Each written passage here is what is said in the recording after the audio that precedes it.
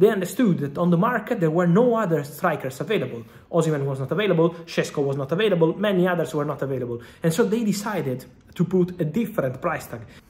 Hey guys, welcome back to the channel. Fabrizio Romano here as always to keep you posted on the transfer market. And today guys, we go to touch on Kobbie Mainoo contract situation, an update on the talented midfielder, but also something to share about the future of Toney and Enzo Fernandez. Let's jump into it together.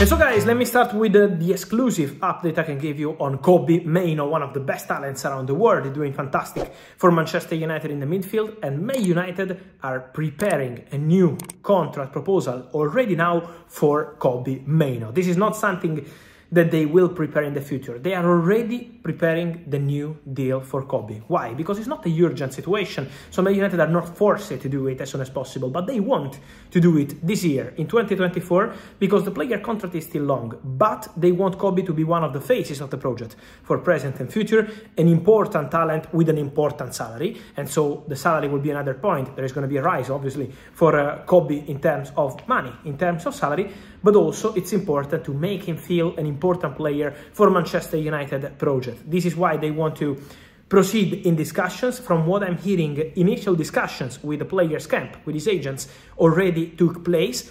Positive exchanges, positive conversations, because Kobbie is very happy at Man United. He can feel that he's an important player for Erik ten Hag and for people into the club. So very positive atmosphere between Kobbie Mainoo and Manchester United. And now time to decide on new contract with a very positive conversation at the beginning of the conversation. And then it's going to be time to advance with a new contract proposal being prepared. So Kobbie and Man United can continue together. Toney will not continue at Brentford in the summer. This is the expectation. 1 year left on his contract. Brentford started in January, ahead of the January transfer window between October and November, to ask 65 million pounds for Toney. Then what happened? They understood that on the market there were no other strikers available. Osimhen was not available, Šeško was not available, many others were not available. And so they decided to put a different price tag on Toney, something around 100 million pounds.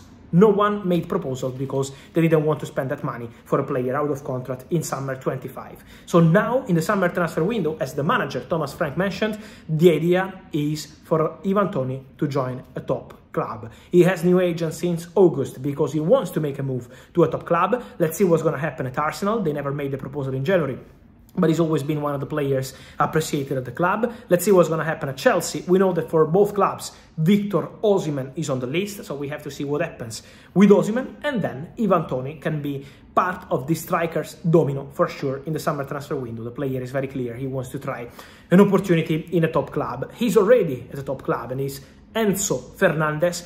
His agent has gone public to deny all the stories on the possibility of Enzo leaving Chelsea in the summer transfer window. I can add you guys that people close to Enzo, people close to the family, people close to the agents, so Enzo's camp in every single way are really denying in a strong way this possibility for Enzo to leave the club in the summer.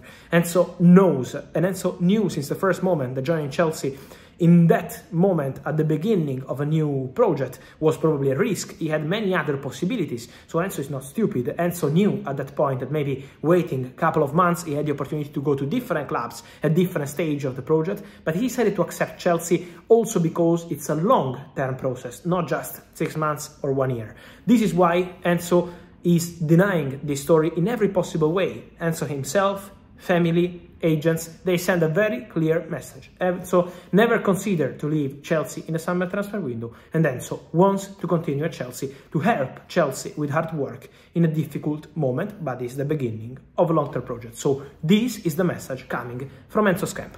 And so guys, let me know your thoughts on these stories, from Kobbie Mainoo to Enzo Fernandez, Toney. Wait for your opinion here as always. Remember to like this video, turn on the notification bell, subscribe to the channel. See you soon with Fabrizio. Ciao.